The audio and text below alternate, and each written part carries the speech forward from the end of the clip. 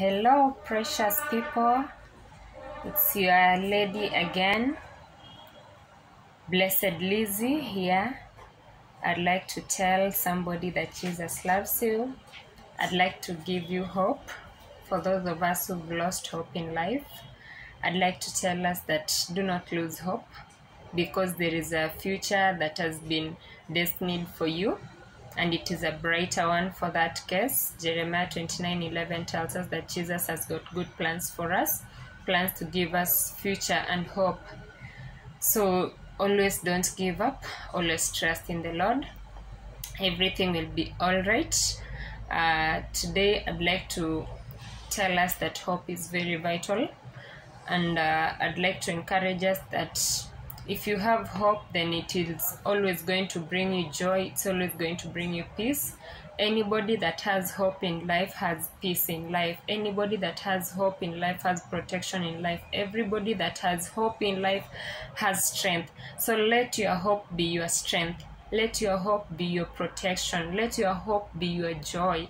Let your hope be your peace. Let your joy provide. Let your hope provide for you a way where you might find maybe you do not have any other place to go to, but your hope will always give you a way out, because the Almighty God will always give you a way out if He sees that you trust in Him, if He sees that you have hope in Him. And your hope in Christ is always going to make you feel a great person in future. Praise the name of the living God.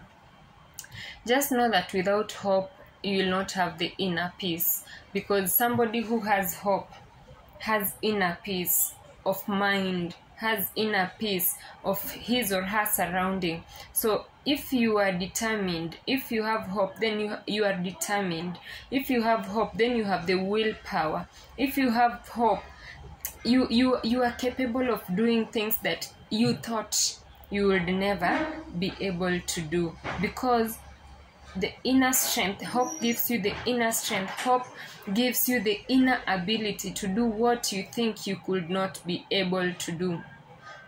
So to you who has given up in life, maybe you started a business and it's not going on it's not going well as you planned.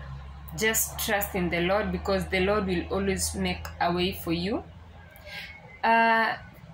Because for so many people right now, we tend to think that it is us who are suffering. We tend to think that business is not going on well for us. But I would like to tell you that it is not you. You are not the one suffering. Business will go on well as they planned by the Almighty God, because He has your best interest at heart, and you are the palm of His hands. You are the apple of His eyes. So He will always wish and want the best for you. Trust in the Almighty God. Do not give up. Do not lose hope. Let me tell you something that is very important. As I started by saying, when you have hope, hope will always bring you joy.